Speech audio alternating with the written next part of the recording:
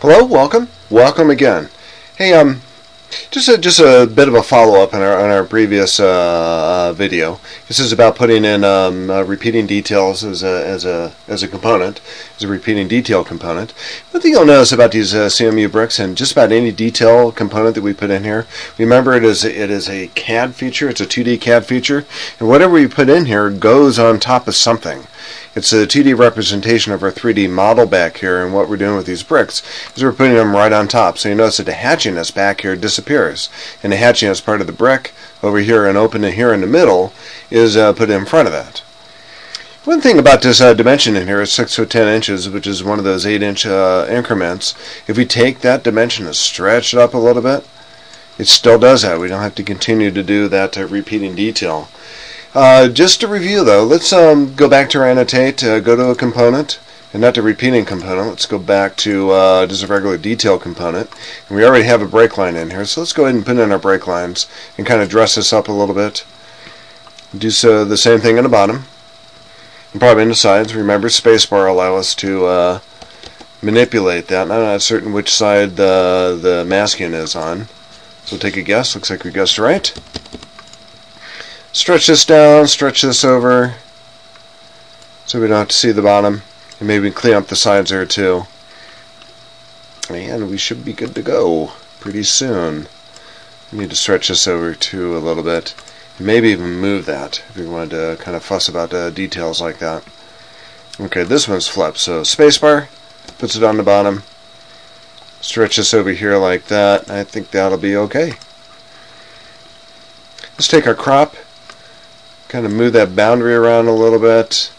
Take this this one. Just take this one and move it over so we can hide that last bit of detail on the bottom. Move this one up so it kind of looks like the same on the other side. We're in pretty good shape. We'll take that boundary and crop that a little bit. And I think the top's okay. Actually, let's move this over so we can hide that. And I think we're okay. And if we just we put in a number of different details in here, maybe talking about the joints and the kind of brick we're using, and maybe some of the interior wall details because it's going to be on a metal stud. And before we do this, let's make sure we do 3/32 of an inch arrow before we start typing. And just for demonstration, we'll put in CMU.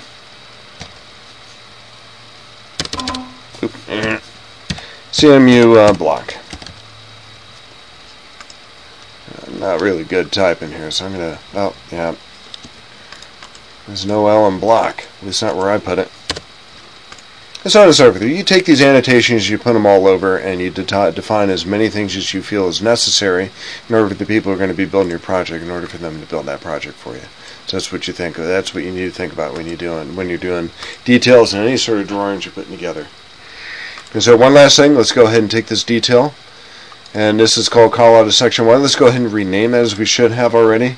So we're going to call that detail exterior wall. Good, okay. Let's go down to our detail sheet, which is 401. Details. Go back to our detail section, which is in our section.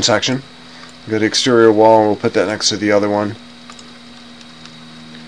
And that is like really big. So what are we doing wrong here? Maybe we have a much larger detail than we do, much taller detail than we did in the other one. So let's go ahead and activate that view. Let's go ahead and hide that boundary for one thing, so it looks a little bit different. Deactivate the view. Let's go in here and make sure our scale is the same. So as 1 inch is equal to 1 foot, that 2 is 1 inch is equal to 1 foot. There's probably more wall than we need, but it is the same scale, so it looks like it'll work. And maybe move these around, we'll be able to put a lot more details in on our sheets as time comes.